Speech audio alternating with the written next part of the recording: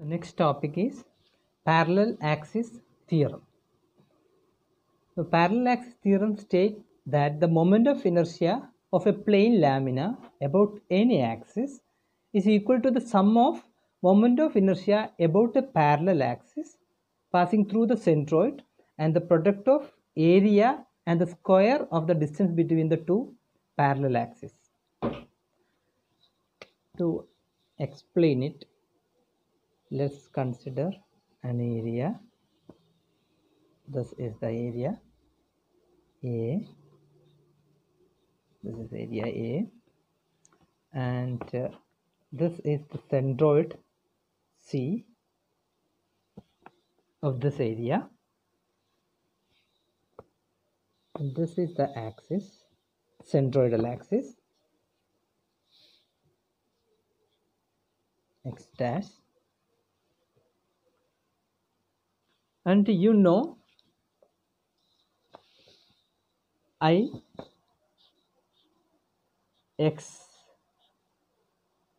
dash, that is the moment of inertia of the area with respect to a centroidal axis, and you want to know what is the moment of inertia of another axis xs which is parallel to the centroidal axis. In such a case, we can say that I x equal to the moment of inertia of centroidal axis plus the product of area and the distance. Let the distance be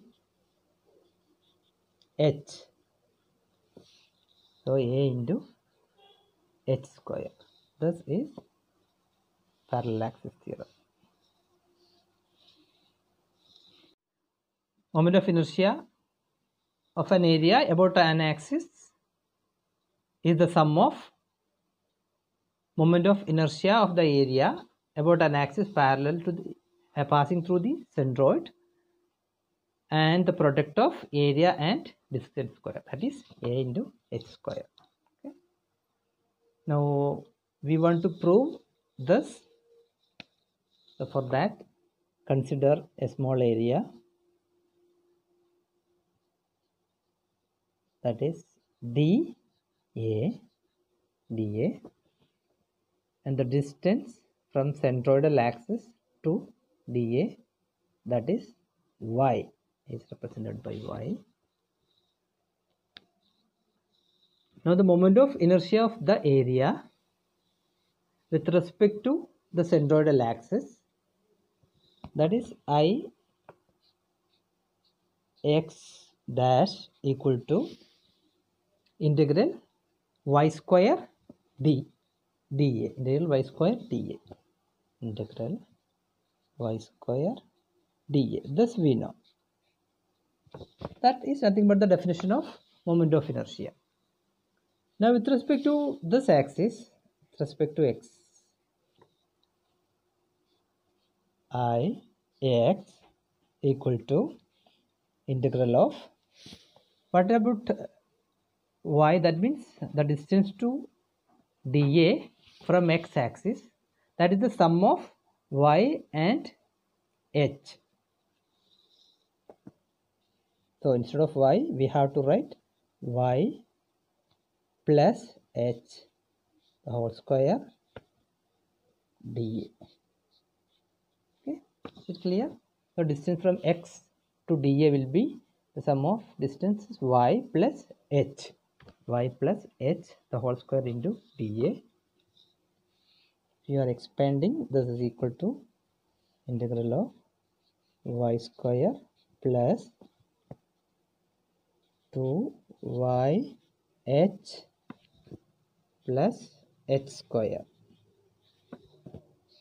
into dA.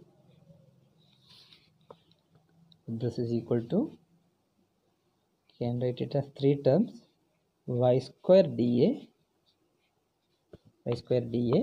plus 2h, because h is constant, so inside the integral there will be y dA, okay, 2h y dA plus h square dA, and this is equal to, what about the integral y square dA? Integral y square dA is I x dash, moment of inertia about centroidal axis, plus 2h, what is integral y dA? Integral y dA, for that I hope you remember the definition of y bar.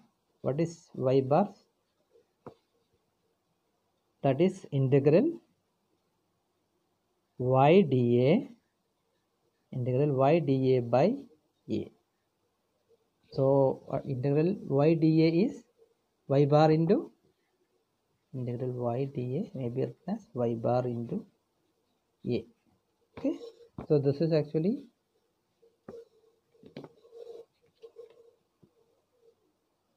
y bar A plus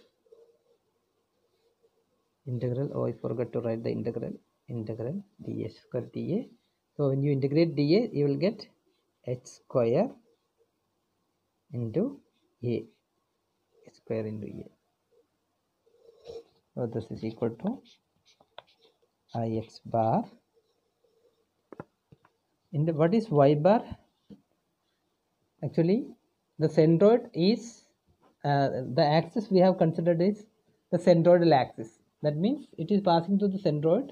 That means y bar is 0. So this term vanishes and we will get A h square. So Ix equal to Ix bar plus A h square. This is parallel axis theorem. Perpendicular axis theorem. This theorem states that the moment of inertia of a plane lamina about an axis perpendicular to the lamina and passing through the centroid is equal to the sum of moment of inertia of the lamina about two mutually perpendicular axes in the same plane and passing through the centroid.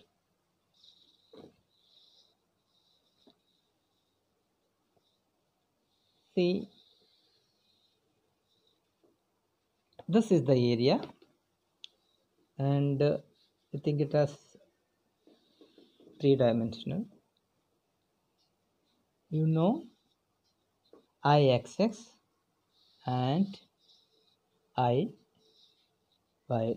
This is actually x bar because this is the centroid. C y bar y dash. So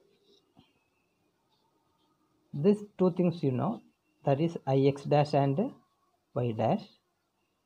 Moment of inertia about two mutually perpendicular axes, that is x and y.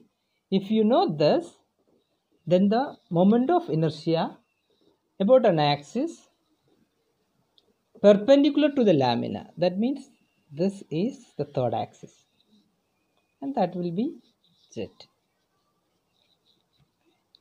That is Iz